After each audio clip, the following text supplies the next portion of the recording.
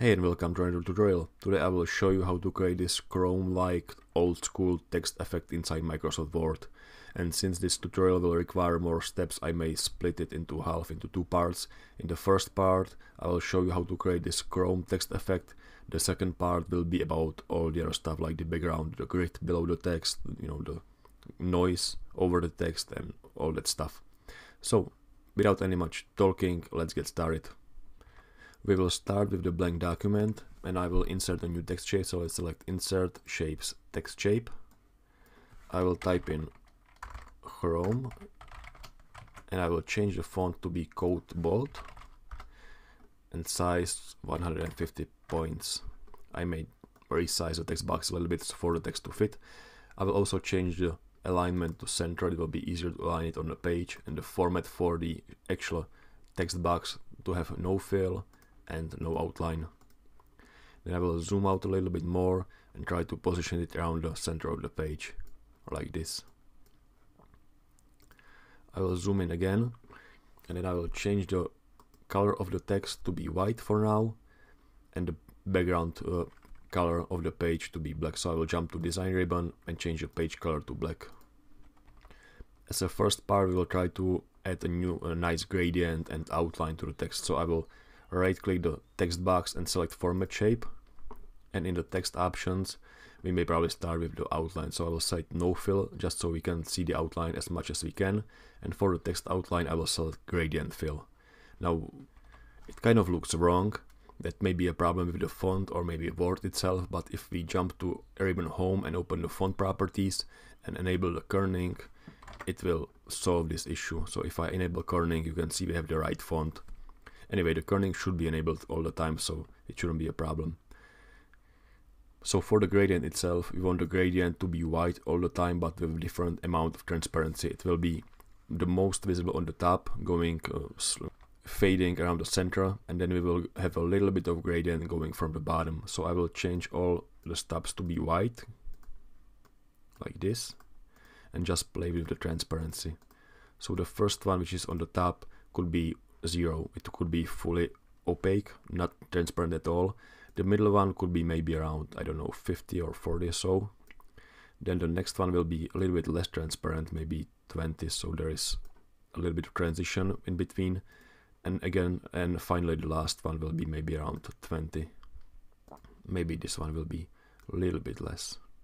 Oh, sorry, a little bit more transparent. So we have a little bit of more transparency around here, and then like a bottom light going from the bottom, which is this one. I have to move it more to the left because it's not actually drawing from the bottom of the text, but a little bit below this text.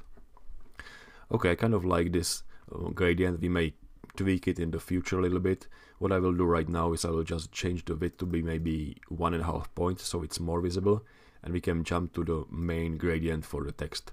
So for the text fill, I will again change it to gradient fill, and immediately we get the very same looking gradient as was used for our fill. We don't actually need it, so we will tweak it a little bit.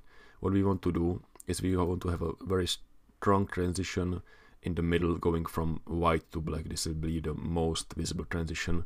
So for both stubs I will set the transparency to 0. We don't need any transparency. One stub will be white, the other will be black. And now what we need to do is to have as strong transition as possible, which means that for the gradient itself we have to have those two stubs as close to each other as possible. So I will try to move the black one closest as I can to the white one. So something like this looks fine.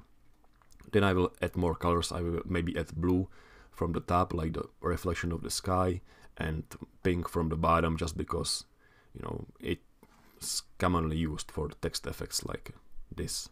So I will add another stub in here that will be maybe some blue color. So I will open some custom colors and maybe choose this one. And for the bottom one, I may choose the pink one. I don't know, maybe this one.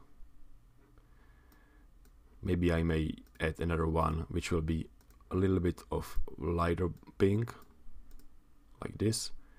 And maybe I can do the same up here. maybe not.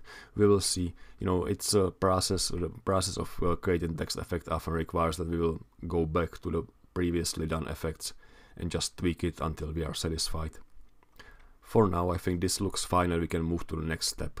So the next step, actually the next few steps, require that we will copy this text box and add few more effects on top of each other. So if we stack multiple effects, we will get more realistic results, because usually you will not only get few highlights like this, you will get much more highlights and much more variations over the text.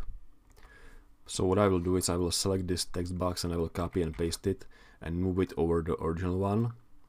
Then I may also open the selection pane and hide the old one, so we are only working on the top one.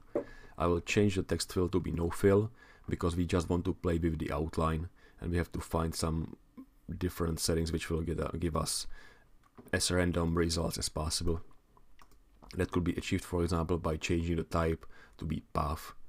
It will not actually be drawn as a path over the text, but it will give us some interesting strong transitions over the text. So what I will do is I will just add few more stubs which will be white color, and again I will play with transparency to hide some of those parts, maybe like this. You can see we want to some elements to be still visible, but because we will be stacking multiple highlights, multiple outlines on top of each other, it's better that those are not that visible, so we will not end up with solid white outline. So I may play with the transparency of the individual stubs to make them a little bit less visible. Maybe like this. Okay, so we have a kind of random outline. We may copy and paste this text box one more time and do something different, or something a little bit more different, but again still playing with the outline. So I will hide the second one, keep only this one visible, and maybe I will change the compound type to maybe the double line. Then what I can do is I probably can raise the width so we can see both lines, maybe up to 4.5 or so points. And again I will make this just a little bit different, so we have a variation, and maybe I will play with transparency even more, so only few parts will be visible with this gradient.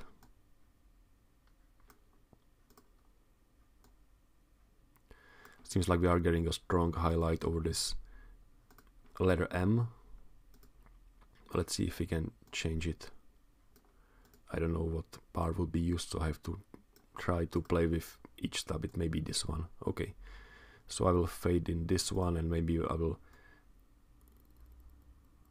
emphasize other parts.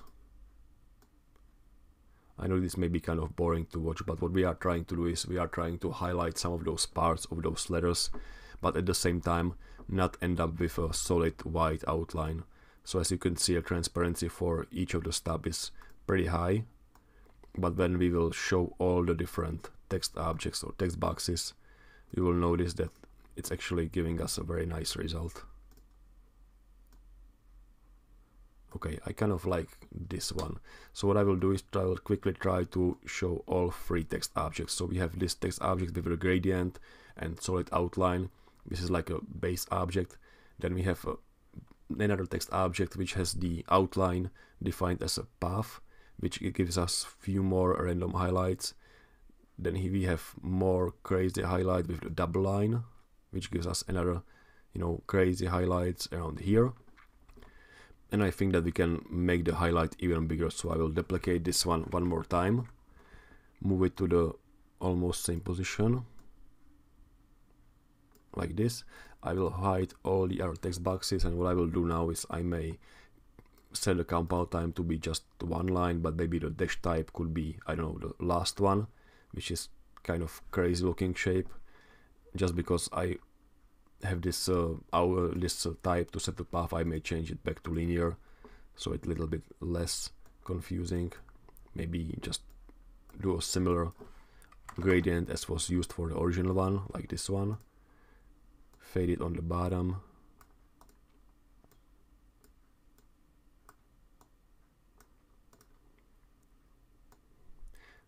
This will give us, some random circles that may act as a highlight as well. Right now it looks kind of strange, but when I show all the different parts, you will notice it doesn't look bad at all. That's just because everything is combined together. Seeing it like this, I may try to add one more outline which will go outside the letters. And in order to do this, I of course have to duplicate one of those text boxes, and I may duplicate the first one. So I will duplicate the first one. I will move it to the same position, and I will actually move it below all the other text shapes. I will change the fill to be no fill. Sorry, for the text option I will set the fill to be no fill. And for the outline, I will use a simple trick of using the compound type to be this double line thin thick, and raising the width like this. So the thick line will be inside the letters in here, so that will be covered by the word itself, but the thin line is actually outside. So I think that something around 8 points works fine. Then I may fade it with the gradient so it's more visible in the middle and less visible around the edges. So I may change this from linear to radial from center. And I will use a very simple gradient going from white to white. The left white is not transparent at all. The right one will be transparent to maybe, I don't know, maybe 80 or so %, like this. Maybe the left one will be transparent a little bit as well. So if I show all the different parts, you can see we have a chrome-like effect already with a lot of highlights and a lot of random parts around the edges. That's actually what we were looking for. So I guess that should be it for today's part. Tomorrow or on the next tutorial we will try to add a few more highlights and the other elements like the background, the star field, a little bit of noise, and of course the grid below the text. Before we end this tutorial, I have to say what I forgot to say in the beginning, and that is that the main inspiration for this tutorial comes from this 80s Chrome text effect, which is actually a Photoshop preset. I will put the link in the description. And so that's it for today. Thanks for watching.